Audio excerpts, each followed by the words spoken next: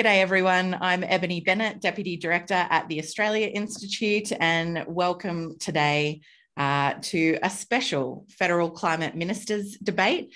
I want to thank you all for joining us, and I'd like to begin by acknowledging that Canberra is Ngunnawal country and Ngambri country, and pay my respects to elders past and present, and welcome any Aboriginal or Torres Strait Islanders joining us today.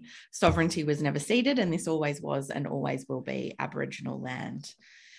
Just a few Zoom tips before we begin to help things run smoothly today. If you hover over the bottom of your screen, you should be able to see a Q&A function where you can ask questions of the Shadow Minister, and you should also be able to upvote other people's questions and make comments. A reminder to please keep things civil and on topic in the chat, or you will be removed. And lastly, a reminder that this discussion is being recorded and will be posted on australiainstitute.tv later today. Recently, the ABC's Vote Compass revealed that climate change is the most important issue for voters this election. Yet, while we have seen some very big claims in the climate space, what Australia is lacking is real solutions and real action with the type of urgency that science tells us is necessary.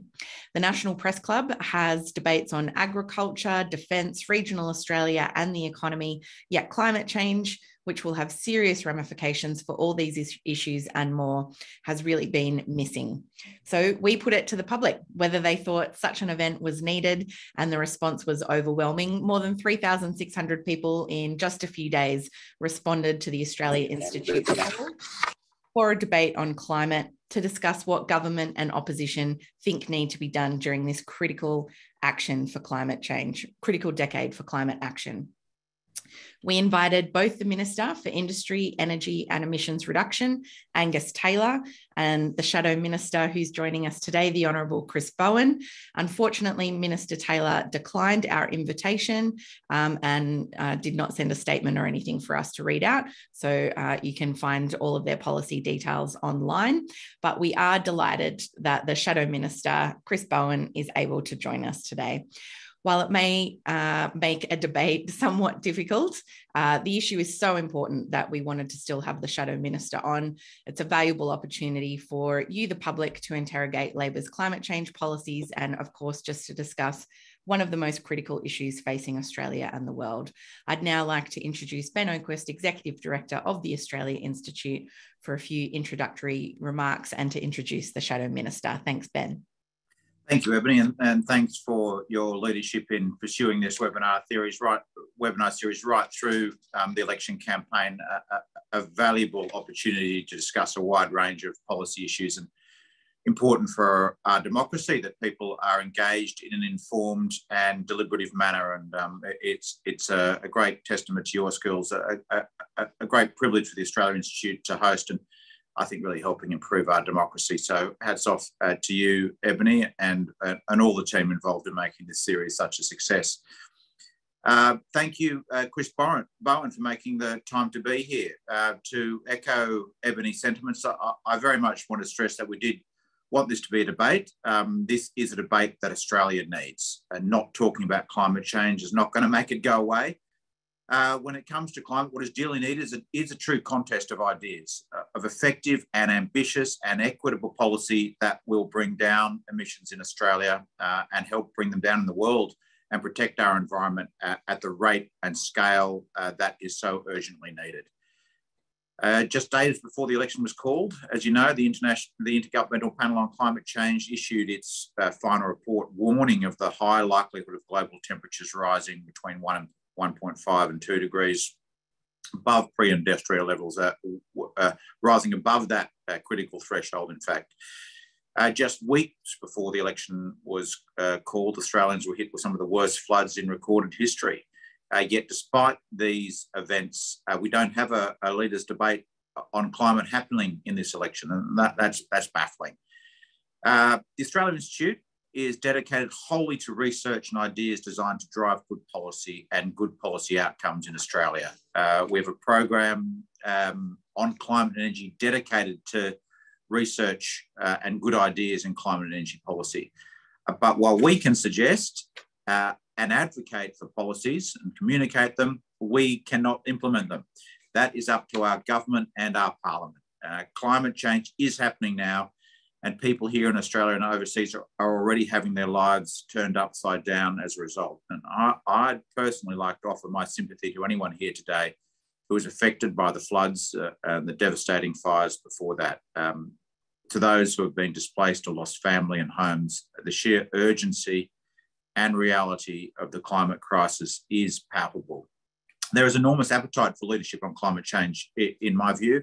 2/3 of Australians, 67%, agree that Australia should be a world leader in finding solutions to climate change. More than 2/3 of the community want Australia to set targets aligned with limiting global warming to 1.5 to 2 degrees. 8 in 10 Australians support the phase out of coal-fired power stations. That's according to our Climate of the Nation survey. In these final days before the election, it's crucial that we debate actual policies and none more so than on climate change. I'm sorry that this will not be a debate in the true sense of the word, but I am looking forward to a robust discussion nonetheless. I've had the privilege of seeing Chris Bowen advocate for these ideas personally at a conference in Sydney this week, so I know it'll be a good discussion. He's got lots to say and he's been driving a big debate in climate, even if we're not having the leaders' debate that we needed. A little bit of background on Chris. For those who don't know, he entered Parliament in 2004, has held a wide range of portfolios, including serving as Treasurer. Critically, he knows the economic implication, consequences and opportunities from climate change. He was Minister for Human Services, Minister for Immigration, Minister for Financial Services, Assistant Treasurer, Minister for Competition Policy, Minister for Small Business and Minister for Tertiary Education. So Chris has been responsible for a range of significant policy reforms and programs in these portfolios and brings that expertise to, I think, one of, if not the most important portfolio responsibilities in any government. He served as interim leader of the Labor Party and acting leader of the opposition following the 2013 federal election and served as Shadow Treasurer. Of course, he is now Minister for Climate Change and Energy. He's being joined here today by our Climate and Energy Program Director, Richie Merzian, who is known to many of you, who's driving a big body of research and communication at the Australia Institute, covering all aspects of climate policy. Richie brings a wealth of knowledge, having worked inside government and as a climate diplomat and negotiator internationally. Thank you, Richie, for your work and your leadership in driving good climate policy debates and outcomes. With all that, I'll hand back to you, Ebony, to get us going. Thank you so much for joining us today, the Honourable Chris Bowen. Thank you so much, Ben. I just want to quickly outline how today will work. So first, I'm going to ask the Shadow Minister some questions, then we'll have a bit of a broader discussion, perhaps some questions from journalists, and then we'll go to questions from the audience. Welcome, Shadow Minister Chris Bowen. Thank you so much for joining us today. I want to begin by asking you about Labor's policy of 43% emissions reduction this decade. You've made the point that that's an aggregation of all Labor's policies. I just wondered, to start off with, could you please tell us which of those Labor policies are going to do the heavy lifting to get us to that target in the next decade? Thanks, Ebony. I'm delighted to join you. And just before I begin, can I join you in celebrating the elders of the Gadigal people of the Eora Nation and pay my respects, and also note that it is, of course, well beyond time that Australia's First Peoples had a constitutionally enshrined voice to the Australian Parliament. One of the most important things an Albanese Labor government would do is progress that. In relation to your question, you're right. We've put out our 43% emissions reduction target, but it is more than a target. We are the only party going to this election explaining not only what our target is, but to explain how we will achieve it. The 43% is the modelled aggregate impact of all our policies, not just an ambition or an objective or a goal. It is actually the result of our policies that have been modelled by Reputex, who, as well as being economic modellers, are energy modellers. And they have found that we will deliver a 43% emissions reduction with the policies by 2030, with the policies that we have announced and would implement. You ask what are the big drivers, and there are primarily two out of all the policies we've announced. They're all important, but in terms of emissions reduction by 2030. There's two that I would highlight. There's the reforms to the safeguard mechanism, which has become controversial in recent days with the sort of very predictable, typical toxic scare campaign by the Liberals and Nationals. But the fact is, you can't reduce emissions in Australia unless you're getting emissions down from our biggest emitters. It's not rocket science. And the safeguards mechanism was designed by the government, and I've taken their architecture because I think the architecture is pretty good in terms of the policy design, which is a scheme which applies to the top 215 emitters in the country, but taken it and will make it work. At the moment, there are loopholes, more holes than a piece of Swiss cheese in how the baseline is set. We would put the safeguards mechanism on a trajectory to net zero, and then work with those facilities through the Clean Energy Regulator to see their emissions come down, bearing in mind the technology each facility has available and the competitive pressures they face from overseas. The other one that I'll point to is rewiring the nation. We know there's no transition without transmission. We need to really improve the energy grid. I know it's not particularly sexy or front page news, but unless we upgrade Australia's grid, we won't be getting the renewables coming forward that we need. And our modellers have found that it contributes to 5% emissions reduction by 2030. So it's a big, important part of our agenda. We all know, you would all know that there are already large renewable installations being rejected by the regulators because the grid can't cope. It can't go on like this. We need to get the renewable energy from where it's produced in Australia's regions to where it's consumed in the cities by and large, and big industrial conurbations, and rewiring the nation will be very important, getting the renewables on and getting to 82% renewables by 2030, which is, again, is the model result of our policies. I could talk about all of them. I'm particularly proud of our transport and electric vehicles policy, but I know we'll probably get to that. That's an important part of our policy, and we added some more to that on the weekend. Our community's battery policy is important for opening up storage to people who otherwise can't afford a household battery. Solar banks are important for people who can't have solar panels on their roof because they're renters or in a strata arrangement. They're all important, but I would point to those two big levers. Controversially, the government has attacked both of them. To be clear, Angus has attacked both our rewiring the nation policy and our safeguards mechanism because they pretend to be committed to net zero, but when they actually see a policy that might achieve net zero, they'll always oppose the actual policy. The next question I have is that part of Labor's climate policy platform is the intention to bid to co-host COP29 in partnership with a Pacific Island nation. I believe the Institute's put out a paper on that we might come to a bit later. But how would Labor, if elected, go about repairing kind of Australia's relationship with the Pacific, and what would that look like, that bid to co-host a COP? Well, firstly, in relation to repairing the relationships across the Pacific, so firstly, you've got to turn up and you've got to engage. And that's, I know that might sound basic, but it's not happening.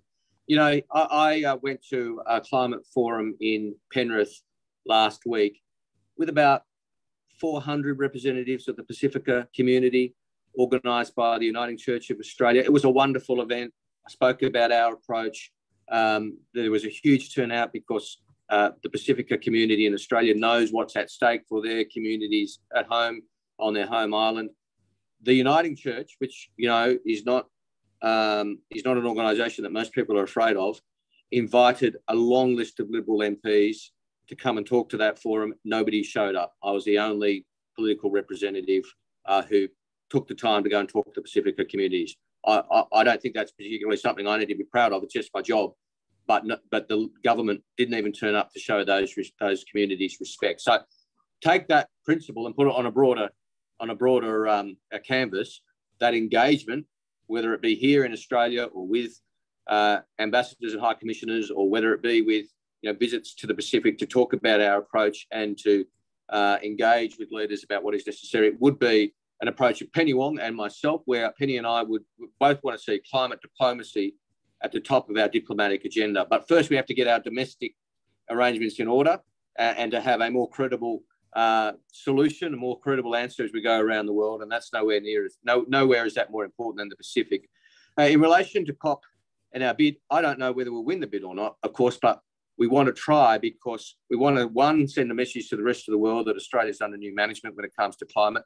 Two, frankly, it's an opportunity to showcase Australia's wares as a renewable energy powerhouse, to It's really the world's biggest trade show, and we have so much to offer the world on renewable energy. And yes, we will offer to co-host with any Pacific Island nation who chooses to. I don't know how many or which ones would take that up, but that would be on coming to office. Pretty high on our diplomatic agenda to engage with the Pacific Islands, our Pacific Islands friends, and ask, would you like to? Of course, no hard feelings from us if they don't want to participate, but if they do want to participate in a bid and co-host it with us in some form, I can't think of a better way for the Pacific Island nations to make their case to the world than to have them as an integral part of the COP. And in some form or other, if we win the bid to host the COP, they would be involved, and I would see them as very genuine partners in hosting that COP. I think it's a massive opportunity. Again, I know the government has said it's a waste of money. I fundamentally and profoundly disagree. It is not a waste of money to host a COP in Australia for all those reasons. And I just want to make this one final point. As we talk about the Pacific, as important as it is, and it is vital and must be the top of our agenda, we must never, ever forget it is not just about the Pacific. Our brothers and sisters in the Torres Strait Islanders are facing very, very similar issues on Australian soil and Australian territorial soil. They are facing the impact of rising sea levels just as Pacific Islands are. So as we talk about the Pacific, we should never forget the Torres Strait.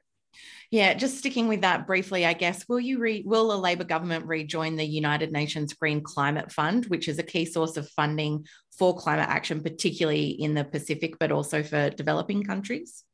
So, Ebony, what we've said it would be our priorities, what we announced in our Pacific package, again, I think last week. That is an increase in overseas development assistance to the Pacific of $525 million, which is a substantial boost to the Pacific package. We believe our aid program, as important as it is around the world, must really be more focused on the Pacific.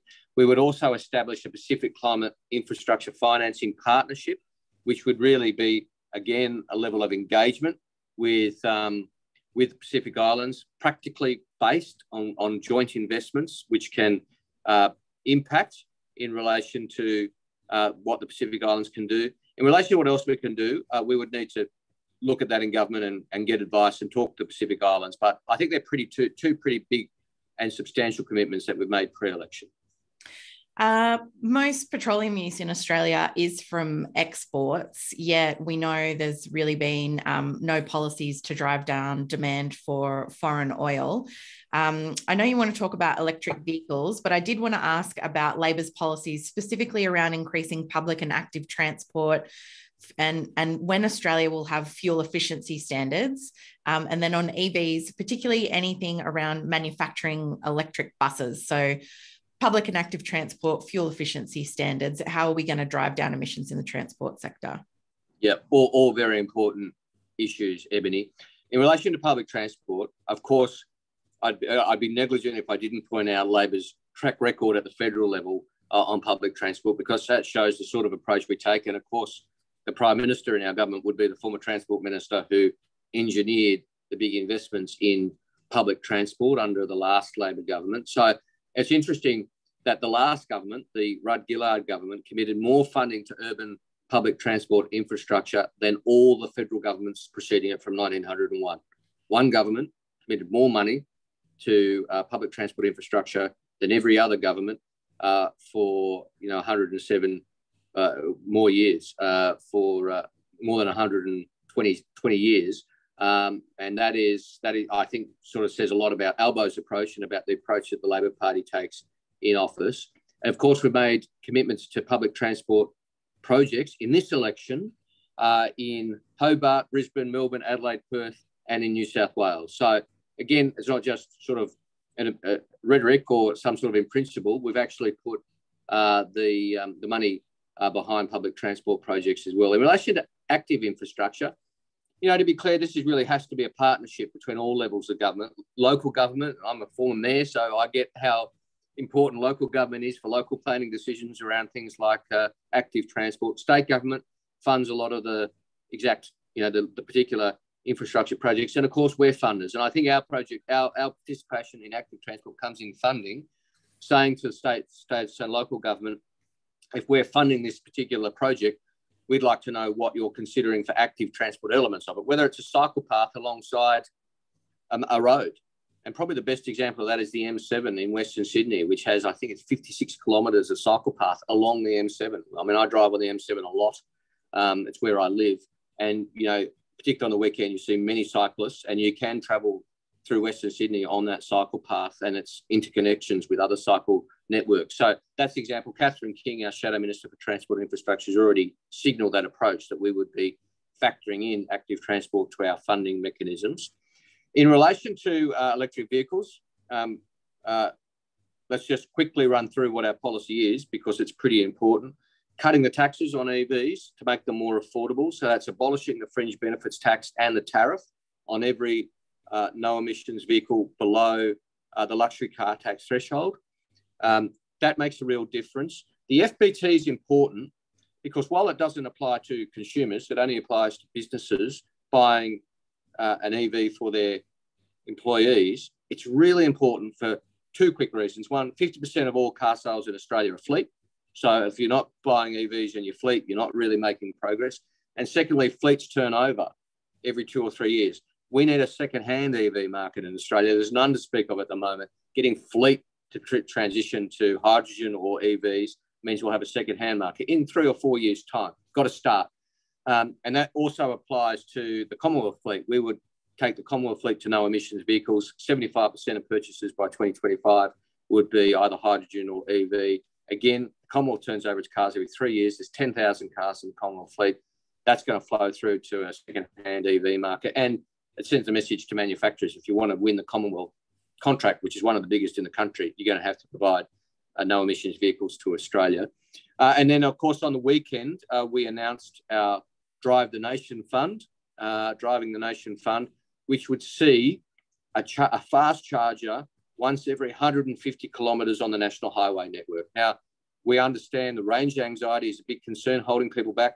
You know, to be frank, not all of us drive long distances, but all of us like the idea of driving long distances, even if we don't. So it will hold people back from buying EVs if they're not convinced there's good fast charging infrastructure. I'm delighted to say we'll partner with the NRMA, who's done great work on the potential rollout of fast chargers across the country. They're going to co-fund this initiative with us if we win office. So I want to pay tribute to the NRMA for the good work they've done.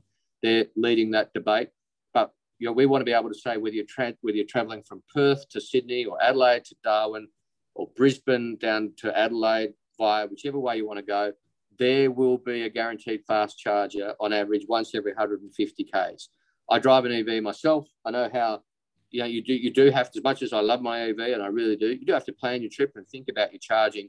If you just know that infrastructure is there, I drive mine between Sydney and Canberra a lot, for example. It can make the journey without charging, but if I'm not fully charged, I need to know that there's a charger there, and it just makes such a difference to your planning. In relation to vehicle emission standards, I welcome the fact that manufacturers now have a voluntary code. I mean, that's a good step forward. I want to see that working. We'll work with the manufacturers on their code and its voluntary nature. But my focus has been on bringing the cost down, dealing with range anxiety, and getting a second-hand market going by driving fleet purchases. Thank you so much. I want to acknowledge we've got 1,000 people on the line with us today. Thank you so much. I can see you're putting questions in here for Chris Bowen as well. Thank you so much for joining us. We will come to questions from the audience in a minute, but we've still got a few others here. Chris Bowen, in the last few years, the federal government has given billions of dollars in subsidies, in particular to the gas industry, to open up new gas basins that will go mainly for export, but it's really justified that mainly as increasing gas supply for the domestic market. Do you think that money, if it had gone instead to households, businesses and industries to electrify, it would have been a more effective way of cutting energy bills? And, you know, can the same be said for cutting the fuel excise recently instead of electric transport subsidies? So, Ebony, in relation to gas, you know, my position has been crystal clear and been presented, you know, many forums. And it's not one which everybody loves, but, you know, I will always call it as I see it. We've got on one side the Liberal National Party saying there's a gas-led recovery, gas-fired recovery is going to create an economic boom. It's not true. It's never been true. It's a lie. There is no substance to that. There is no gas-led recovery, and the Labor Party does not buy into the concept of a gas-led recovery, and we won't, because it's just a fraudulent statement. Having said that, there are others who say we need to get gas out of the system ASAP. while I don't regard gas necessarily as a transition fuel, it is the case that we need peaking and firming while we're transitioning to renewable energy and while we're building the storage. The AEMO has found we need to treble our storage, whether it be through batteries or pumped hydro or hydrogen. We need to keep reliable energy as we move to 100% renewables via 82% by 2030. And that means we're going to need peaking and firming. And when you come to peaking and firming, you've really only got three options: coal-fired power, which maybe we'll talk about, nuclear, which I don't support, and gas. And gas does have the benefit of being able to switch on and off really quickly, as opposed to coal. Once you start a coal-fired power station, you can't switch it off. In relation to the integrity of funding, well, I support a federal ICAC. We need a federal ICAC, and a federal ICAC would be able to examine all issues of integrity, whether it be government funding, gas, or anything else. And it's just unbelievable we're still having this debate. Yeah. I want to stick with coal-fired power stations there that you mentioned. The Australia Institute's annual Climate of the Nation survey shows around 8 in 10 Australians support the phase-out of coal-fired power stations. We've seen that Hazelwood closing suddenly caused big problems. Clearly, there is a role there for government in managing the retirement of Australia's ageing coal-fired power fleet. And we know recently that the Australian Energy Market Operator have said that regular breakdowns at gas and coal-fired power stations, coupled with the high cost of gas and coal at the moment, is really pushing up wholesale electricity prices. What is Labor's plan to manage the phase out of our expensive now and aging coal-fired power stations, as that fleet ages and needs to retire? Yeah, so you're right. Coal-fired power stations will close regardless of who's in office. I'm prepared to acknowledge that. The government isn't. There have been many closures under the current government, but they're not being managed, as you suggested, and they will continue. They need to be managed, and there will be no new coal-fired power, certainly coming on. The government pretends that they'll build a new coal-fired power station at Collinsville. I've got to say, I do not believe that is a promise which they will keep. There won't be new coal-fired power in Australia, and I'm prepared to say so. And so as those ageing coal-fired power stations are closed, we need to manage that change, as you suggested. And there's really two elements to managing the change. There's the energy supply across the country. That's important. More renewables and more storage. We've got a massive task when it comes to storage. Nobody's more passionate about building storage than me, because, when our opponents say, well, the wind doesn't always blow and the sun doesn't always shine, that's about as sensible as saying the rain doesn't always fall. Well, we store water so we can drink it while the rain's not falling. We can store renewable energy when the wind isn't blowing, the sun isn't shining.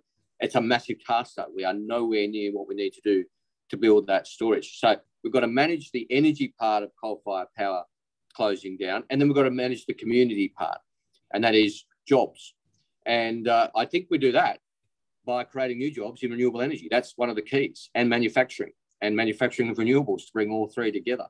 That's why when we modelled, why I'm pleased that when we modelled our policies and their impact through power prices, through direct investments, etc., our policies create 604,000 jobs across the country, and 5 out of 6 of those are in the regions.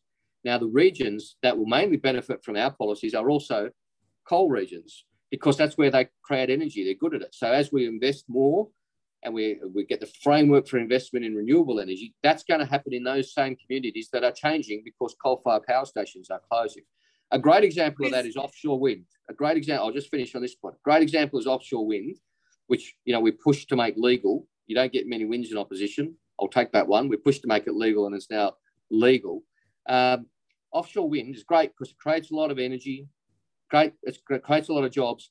It also is directly linked to coal regions, because that's where the grid is strongest. They need to feed in those massive turbines into the grid. So they'll do that in communities in which there used to be, or are transitioning out, coal-fired power stations, creating jobs, because those big turbines need maintenance and they need ships to take the workers out. So that's a great example of, with the right policies, jobs you can create in areas which are going through economic change as a result of coal-fired power stations closing. I've got a question that kind of follows on from that, from Mickey Perkins, the environment reporter at The Age, who asks, so then will you create a national energy plan to oversee that transition? How are you really going to manage that at the federal level? Well, the National Energy Plan is our Powering Australia policy. I mean, it's the most comprehensive energy policy that's been released by an opposition, and it is really all about that. It's about managing this change, about getting more renewables, 82% renewables into the system by 2030, 82% of our electricity being renewables, and creating jobs, 604,000, 5 out of 6 of them in the regions. Yeah, of course, we'll need to work with particular communities on their changes. And, that'll be a ground-up process where we work with communities about what's going on with particular changes. But really, it's about creating those new jobs, that renewable energy creation, and getting the jobs going through cheaper power prices, whether it be renewable energy manufacturing itself. I find it extraordinary that we've put as a nation 60 million solar panels on our roofs in the last 10 years. I'm sure everybody, if not almost everybody in this webinar, has got solar panels on their roof. We've all done that in the last 10 years. That's 60 million solar panels. 1% have been made in Australia. And you've really got to try hard to get Australian-made panels. I can tell you, I've done it, and you've got to go and procure them, and it's not always easy. So we could change that by making more of them in Australia. Chris, I've got a question here from Jacob Grieber at the AFR. He says, Mr. Bowen, how should voters think about cost of living, which Labor is blaming on the government more broadly, given the prospect and risk that the cost of the transition leads to upward pressure on prices before they come down? Who should bear this cost, and how do you plan to spread any pain? Well, Jacob, the good news is, as you know, that renewable energy is the cheapest form of energy, followed by then gas, then coal and nuclear, in that order. Renewables, then gas, then coal and nuclear. So we get more renewables in the system, we're reducing power prices. That's just a statement of fact. And so we are managing this change, but we're managing it in a change which is not bringing in more expensive energy, bringing in cheaper energy. And that includes, by the way, despite the myth peddled by some, that includes the cost of storage and transmission. Even including the cost of storage and transmission, renewable energy is still the cheapest. And we need big investments in transmission and storage, but even factoring those investments in, renewables is the cheapest. So that actually puts downward pressure on prices, as is evidenced again in our modelling. So of course, there's big cost of living pressures in Australia, but one of the things we can do is get this change well underway with a proper framework which encourages private sector investment in renewables, the cheapest form of energy. Richie, I might just ask you there. I know Germany's taken an approach that we were talking about earlier to managing the phase out of coal. What are other countries doing, and how are they approaching it? Most of them are basically, at least using European examples, being forward-leaning in actually mapping out the retirement of their fleets. Germany in particular, I think, has been best practice, where they brought together the unions, the owners of the coal-fired power stations, the state governments, even NGOs, and together they mapped out what the retirement plan would look like for every single coal power station in the country. And I guess the big question is whether Australia can do the same thing. Right now, what's happening is we don't have a national plan, so deals are stitched up between state governments and the owners of these coal-fired power stations. And that's happening on a state-by-state level, despite us having a national electricity market. So I guess what the question is do we lean into that and actually say, no, we need an active plan here, because they're going to retire faster than their nameplate retirement dates. I've got another question here, Chris, from Marion Ray at AAP. She asks, would a Labor administration keep issuing ACCUs as well as the new safeguard mechanism credits they've mentioned? In other words, a two-tiered carbon market. Yeah, I'll answer that, but I just want to quickly also answer Richie's point and agree with it, in effect. Richie is right about what's happening. States are doing the hard yards because they're the only ones interested in this change at the moment. I want to have continued engagement from the states and with the states, but I want that as part of our national framework. It was extraordinary that recently we had the announcement of a large coal-fired power station, and Matt Keane was all over it as the state minister, and Angus Taylor found out about it the night before. He wasn't even in the room where it happened, wasn't engaged, because the federal government is regarded by all the serious players as irrelevant because they've made themselves irrelevant.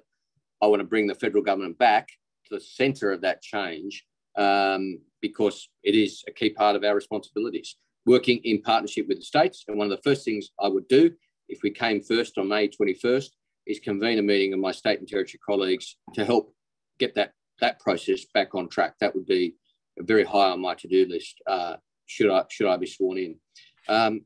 In relation to ACCUs and safeguard mechanism credits, yes, is the fundamental answer. We would have the ACCU system continue, and we would have credits, and part of our policy is to introduce below the baseline credits for safeguard facilities. That's also been government policy. They just haven't got around to doing it. We would get around to doing it because I do think it's an important part of the architecture. I will say in relation to credits, though, integrity is important. I find the recent reports of integrity problems with ACCUs concerning, troubling. I know the Australia Institute has been playing an important role in progressing that. I'm not here, to be honest, to arbitrate whether those concerns are made out and valid, but I'm concerned by them. And I want a process in relation to ACCUs which is beyond reproach and which has public confidence. Hence, I've announced, and I actually did, to be fair, announce this even before these concerns came to light in recent weeks, because we announced as part of our December 3rd Powering Australia package, that we would have a comprehensive, but short and sharp, because you've got to get on with it, but I want it to be independent and comprehensive review of the methods and the ACCU scheme to ensure that it is producing real abatement. I'm not interested in carbon credits which pay people not to clear land, which was never going to be cleared. That's just not on. Now, again, I stress I'm not here to declare or arbitrate. I'm not going to do the review that the concerns are made out or this change is necessary or that change is necessary, but we will have that review done independently so that I can have confidence as the Minister in the ACCU scheme. I'm going to take a question from the audience now, and then I've still got a couple of other journalists' questions to follow up, but I've got a lot of people here in the questions asking about fossil fuel subsidies, Chris Bowen. Roger Tonkin and Tom Broadhurst Hill have both asked, will Labor commit to redirecting the billions of dollars in subsidies going to fossil fuels to renewable solutions with a future? And another question, will Labor withdraw subsidies for fossil fuels? Surely that's the first step in any transition. Well, I think the first step is to get the policy framework right, and that's what our Powering Australia document does by the safeguard mechanism changes, for example, requiring the emissions reduction of the biggest emitters directly in consultation with them on what's doable, etc. But that's the policy approach I take. In relation, to be clear, in relation to fossil fuel subsidies, I think there's definitional issues. Some people have very broad definitions of what a fossil fuel subsidy is. Some of us would agree on what many of them are, but there are areas where, like investments in transport, etc., which some people regard as fossil fuel subsidies, which I think is more contested and more debatable. But the policy framework that I take to this election and will implement is the one encompassed in the Powering Australia document, the most comprehensive energy and climate change policy in opposition has released in a long time, backed up by all that modelling, and it has that impact, getting 82% renewables and 43% emissions reduction. I've got another question here from Linda Ward, who asks why Labor is supporting the LNP government on opening 114 new coal and gas projects when we're already experiencing the impacts of climate. Could you just talk a little bit about that pipeline of fossil fuel projects? Well, I appreciate the question. It is, and I'm not trying to be disrespectful, that is a Greens Party talking point, that particular point, but I'm more than happy to deal with it. I believe the market determines demand for Australian exports and Australian resources. I believe the market is changing. 80% of our trading partners committed to net zero. But what I'm going to do and what the Labor government will do is see the environmental process work through. Actually, environmental approvals are an important matter of law. And actually, when a government or alternative government says we don't care what environmental approvals find, we're not going to allow that project under environmental approvals, you undermine that actual environmental approval process. You actually bring it into question and leave it open to legal challenge. So you've got to proceed pretty carefully here and not, score an own goal by undermining the environmental approval process. That's the approach we take. If a project gets through environmental approval processes and it stacks up financially for the proponent, well, then that project can proceed. But it's got to go through those processes. So it's not quite right what my friends in the Greens Party say about, Labor and Liberal support for particular projects. The Labor Party, I can only speak for myself, the Liberal Party can speak for itself in forums it chooses to participate in. But we believe in the environmental process proceeding. I will just say there's a couple of people asking why we didn't invite the Greens to participate in this debate. This was designed to be a federal climate ministers debate. However, for people interested in the Greens policies, we are in talks with Adam Bant's office for a webinar with the Greens leader in the coming weeks before the election.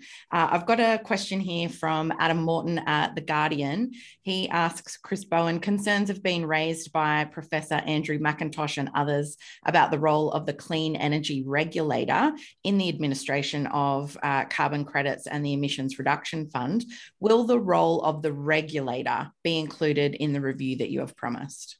Well, the review will look at the integrity of the system and what the reviewer and reviewers haven't made any appointments yet, but what they regard as relevant to the integrity of the system. Now, I must say that the makeup of the Clean Energy Regulator, there's the Clean Energy Regulator has a number of elements. There's sort of full-time government employees, and then there's part-time appointments. But I would look at those on their merits on coming to office.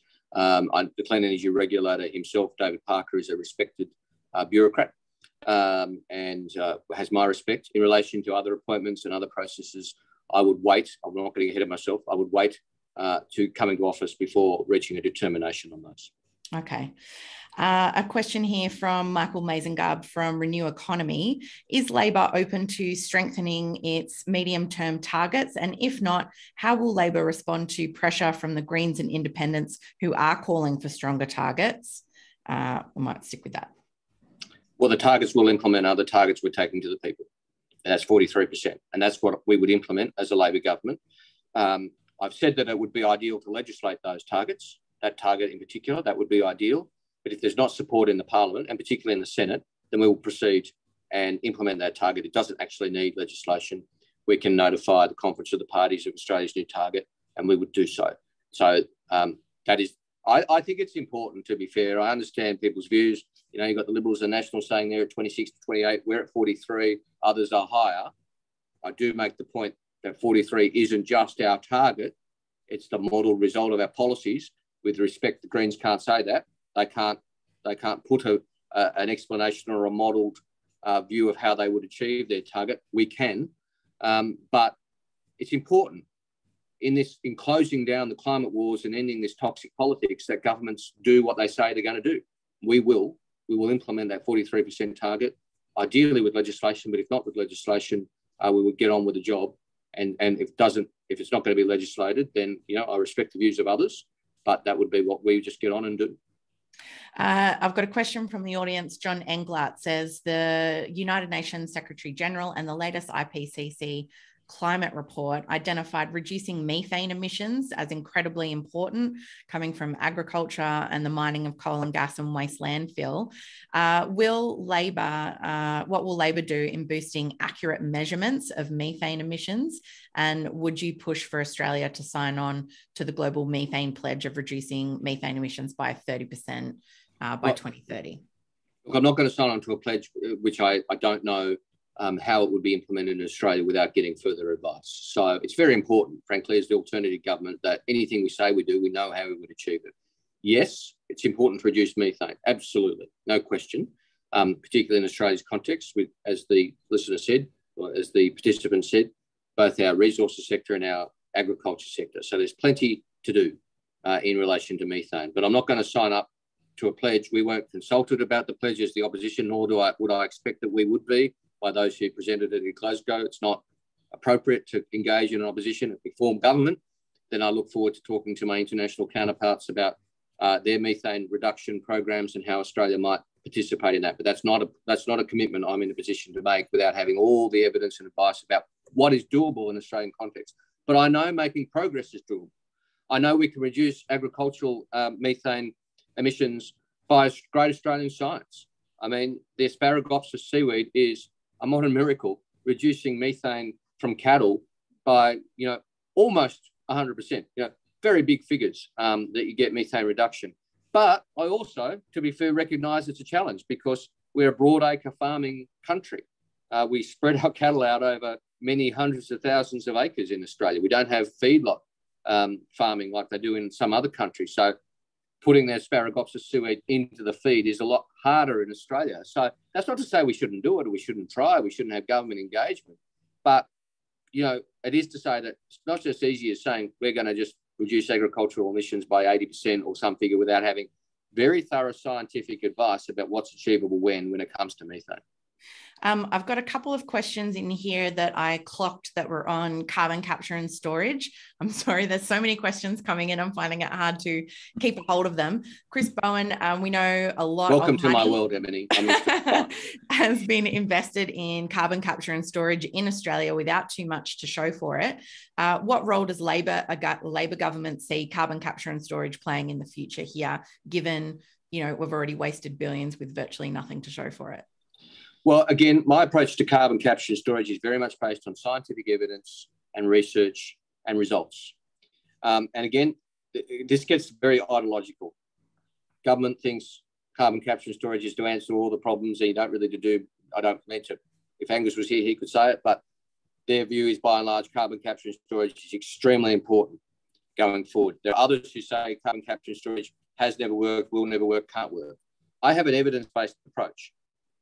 We don't have the luxury of ideology. If something works, it should be embraced. And if something doesn't work, we must reject it and move on. Now, carbon capture and storage hasn't worked in coal. In my view, won't work in coal. No evidence it will ever work with anything to do with coal. And we shouldn't pretend that it ever would. It's been tried. No problem in trying. The right thing to do to try it, but it just hasn't stacked up. Does it work in other sectors? Well, I don't mind companies giving it a go, but it's got to be evidentiary based, and we've got to see real emissions reduction. I want fewer emissions in the air. That's what I want. I'm not ideological about how we achieve that. I note that the IPCC has found, for example, going forward, that we're going to need negative emissions. We're going to need direct air capture of carbon. That's the IPCC's review. That's next level CCS. That's taking CCS to the next level. That's what the IPCC says. So I just don't think we have the luxury of, tribal sort of CCS is great, CCS is terrible. I take a more evidence pragmatic approach. It's not going to work in many, many cases. If it can be shown to work in a way that not just the company says, but is independently verified by chief scientists and others, then I'm up for that discussion. I'm not here to say that CCS is the answer, nor that it's necessarily never going to work in any circumstance. We know where it hasn't worked. Let's just see how it goes into the future. Richie, I might just ask you there. I know the Australia Institute has done a lot of research into carbon capture and storage. Is there anything you'd like to add to that? If it's evidence-based, then the evidence will show CCS has been a colossal failure. Over $4 billion committed by state and federal governments in Australia over 2 decades, not a single fully operational CCS site to show for it. The only one that can be pointed to is Chevron's Gorgon site, and that's still not fully operational. And because it failed, it released more emissions than an entire year's worth of domestic aviation in a normal year. So that's sort of what CCS is showing. The worst part is that most CCS projects around the world are used for enhanced oil recovery. That means you push the CO2 down, you get more oil, and when you burn that oil, you end up with more emissions. So really, if the goal is less emissions, as Chris said, then it's hard to see how CCS will benefit. The only question then is, does CCS deserve more public support? Because it's certainly failed upwards in attracting lots of dollars from the taxpayer, both state and federal. So really, would CCS deserve more public funding would be the question.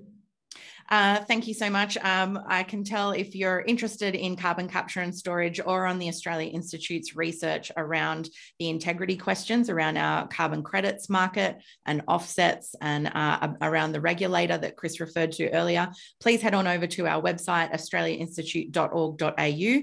We're a public policy think tank. All our research is freely available to the public and you can read it there.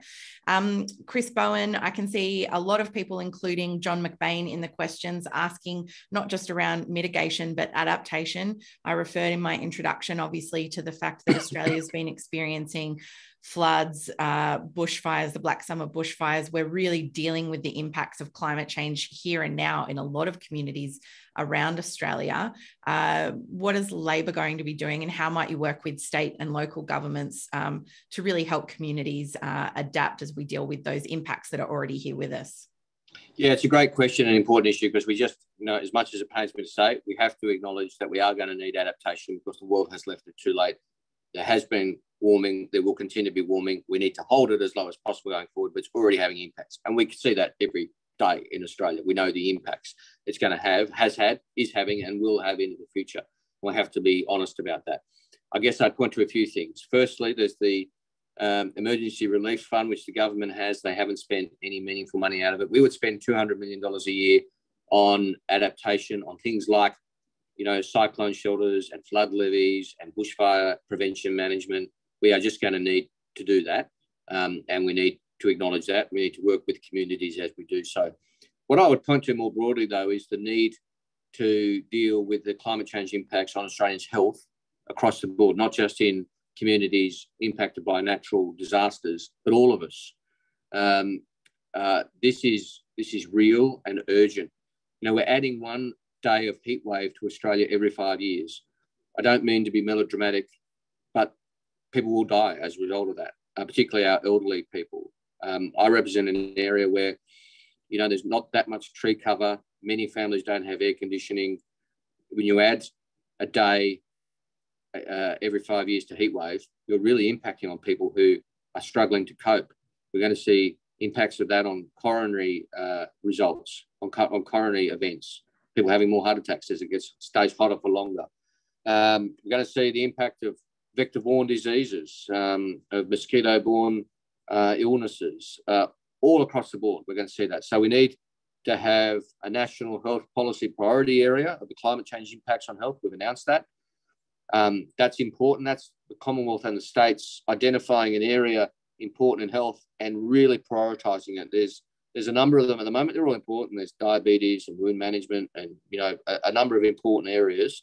I can't see a reason why the climate change impacts of health wouldn't be one of those areas, and we would do that.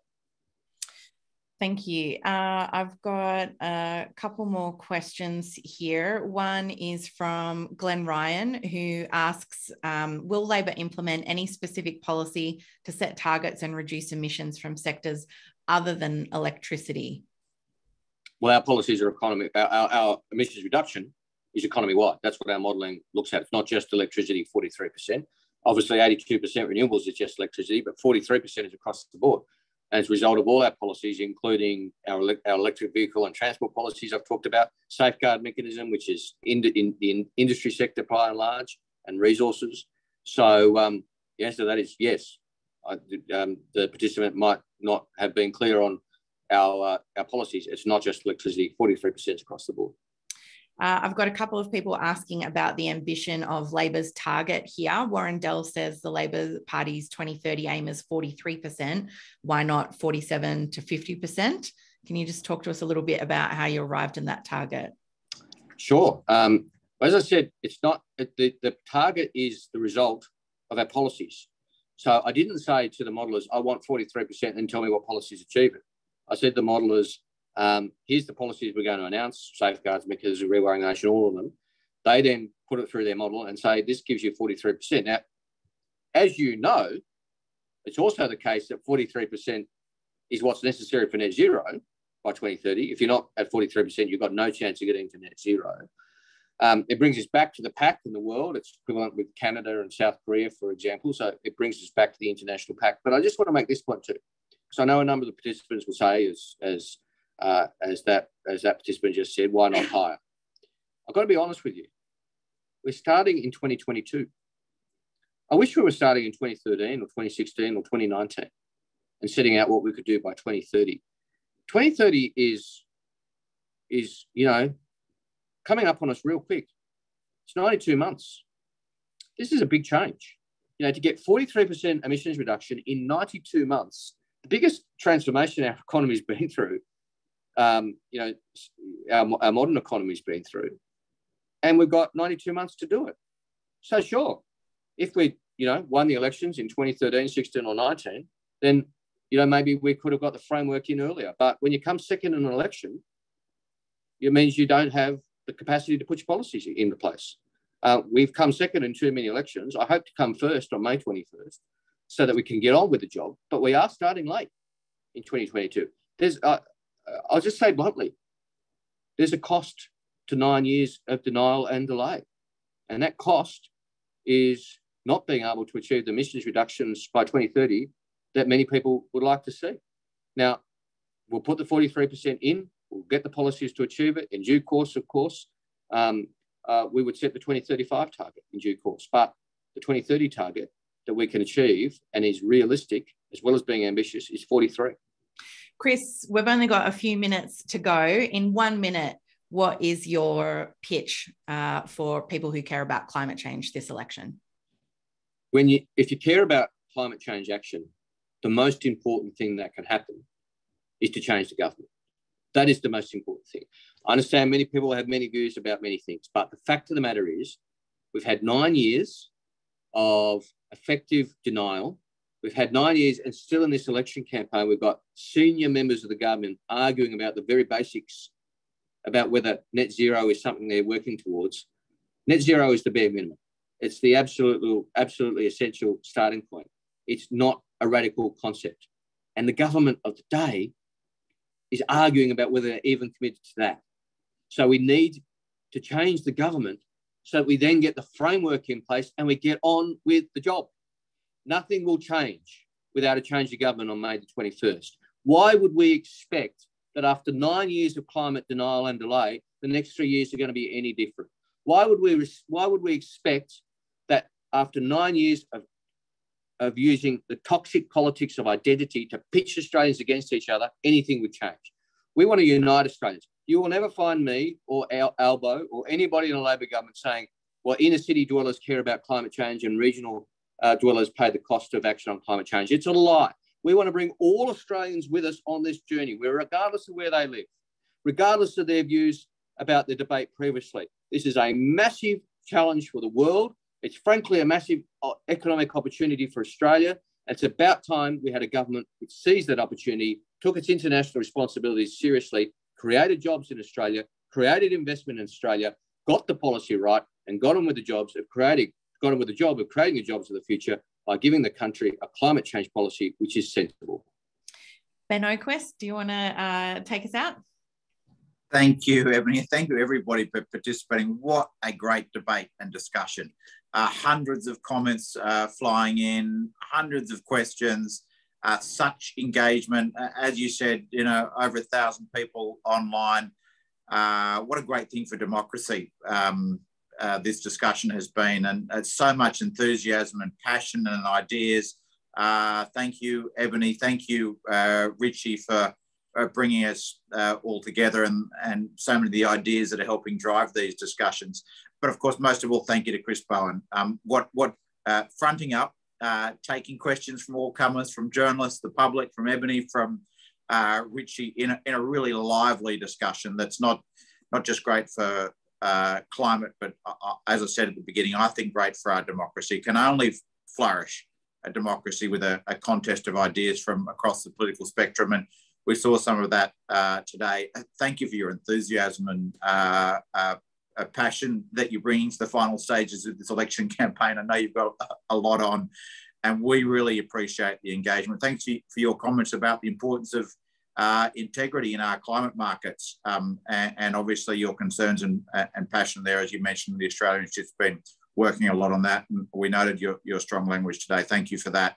For fronting up, we didn't get both sides of the debate, but we sure got a debate and discussion. And I think this election campaign is better for what we've just experienced there, with a big engagement from a wide group of Australians from across Australia. Thank you all for turning up, and thanks, Chris. Thanks, Ben. Thanks, Chris Bowen. Thanks, Richie Merzian. Thank you to all of you who have tuned in today. We will have to wrap it up there. As always, sorry, we couldn't get to all of your questions. We do have more webinars coming up during the election. Next week, you can join us on Wednesday with Helen Haynes and Zali Stegel, the independent members for Indi and Warringah, about the integrity election. Huge focus on that this election. So head on over to the australiainstitute.org.au to sign up for that webinar next week. And as I said, we are in discussions with Adam Bant's office about a webinar before the end of the election on that.